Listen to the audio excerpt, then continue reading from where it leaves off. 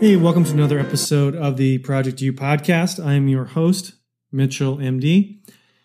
And the title of this episode is really focusing on the value of your life. I'm sure it's worth well more than $100, but that title is there just to get your attention and hopefully to get you to take some action.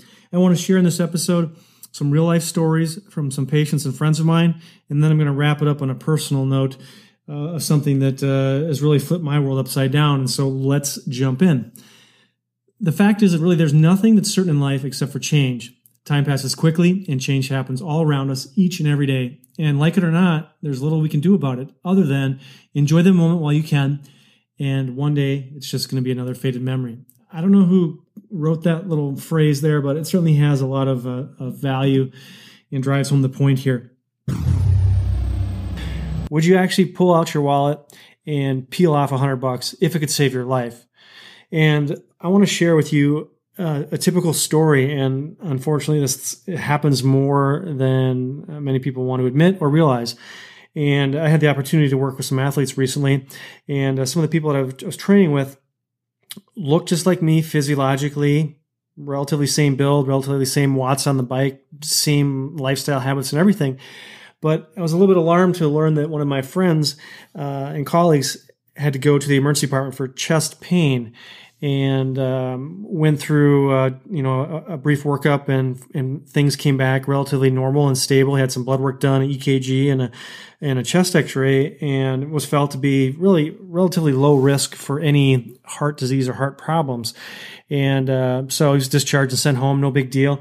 And I just noticed that he seemed ill at ease on some of our longer rides or some of our more intense workouts, and began to kind of pressure him on it, and just talked about the logistics of getting checked for heart disease and some other options besides just the standard EKG or stress test. And he talked over with his wife and saw his regular doctor and had a treadmill stress test, which is a commonly performed test. I don't want to completely bash it, but the reality is that this test is not sensitive enough by itself to really pick up what it's designed to pick up. And so what we're looking for are blockages in the blood vessels, and these blockages can cause a heart attack. Obviously, something that anybody wants to avoid, particularly a triathlete who's in their mid-40s. And so we hashed it out, and I suggested that he spend a little bit of money out of his pocket and get a cardiac CT. And what this test does is it's a CAT scan. It literally takes just a few minutes to complete, and it looks for calcium in the arteries around the heart, the coronary arteries. These are the blood vessels that give the heart its blood supply. When those are pinched or blocked or plugged, the result is chest pain, shortness of breath, sweating, nauseousness, a full-blown heart attack, or unfortunately for about 50% of people who have blockage in their coronary arteries, the presenting symptom is death. And so it's obviously really hard to ignore that one, no doubt. But anyways, after some persuasion that, looking at the gear on his bike, that I knew he really could easily afford and really had no, at least in my mind, any rational justification for not going through with the test. And so he did. And lo and behold, he did have some blockage there, and went ahead and saw a cardiologist, had some interventions done, and is back at it full tilt without any worse for the wear. I don't want to get into the whole controversy around heart catheterizations and technology, because there are some newer technologies out there that are much more reliable and allow more precise decision-making than cardiac cath. One is intravascular ultrasound, which you can look up if you want. But this podcast is not a lecture for medical professionals. It's for the triathlete. And so what I just want to bring to light is that, if you have any worry or concerns about your heart health, maybe there's a family history there, maybe you were a smoker in a former life, maybe you're just new to the sport, or you're a little bit on the heavy side, maybe you just, despite your love for the sport, you still eat a standard American diet, pounding down burgers and fries. I've talked on previous podcasts about the half-life of the oil in a French fry is 66 days.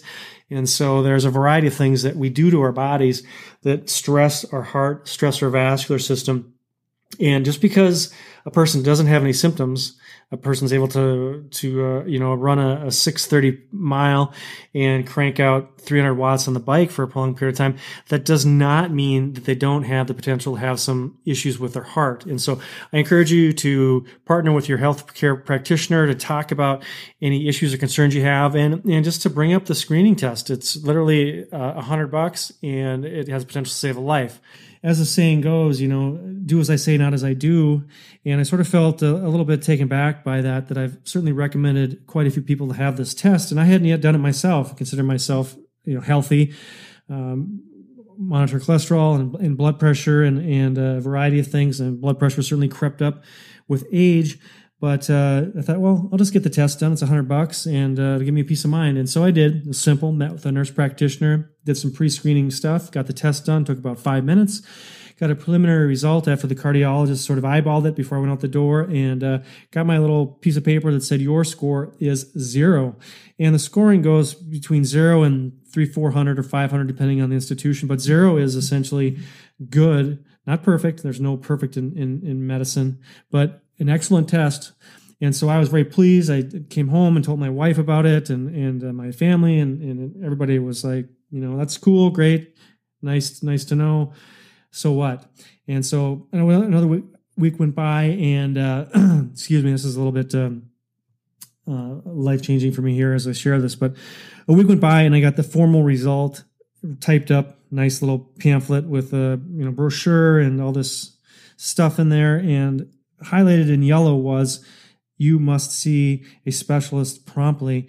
And what the scan found, even though it was looking specifically at the coronary arteries, the blood vessels around the heart, is found that there was enlargement or dilation of the aorta, which is the blood vessel that comes off the top of the heart. And so if you've ever heard the word aneurysm, if you ever had a family member or a friend with an aneurysm, or anybody die of an aneurysm, you know that it's the connotation of the word, for those that know what it entails, is really quite frightening. And I felt myself, break into a cold sweat. It was early morning.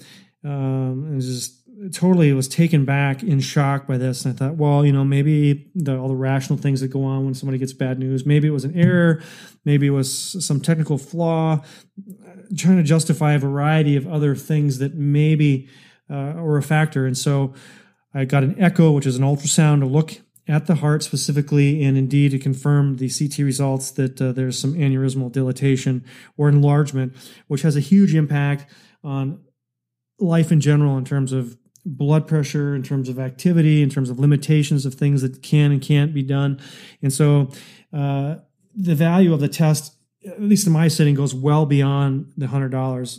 I may not die of a heart attack, but had I not known that the aneurysm was there, the natural history of these things is that they grow in size until they blow. And when they blow, a person is usually dead instantly or dead within 24 hours. So it does open up a window of opportunity to try to slow the growth, try to alter some lifestyle things to really aggressively keep blood pressure low and hopefully extend my life somewhat. So it's just been a sort of a slap in the face. I'm still reeling from this. I'm just a few weeks into this whole process, the meeting with a aortic specialist coming up here in the near future, and I'll be back to share a little bit more with that with you, the audience here. So just I'm not. This isn't a pity party. This isn't a podcast about my life. It's about Project You and your life and achieving optimal life. And so I really encourage you to talk to your doctor about this test. It's a cardiac CT test looking for calcium.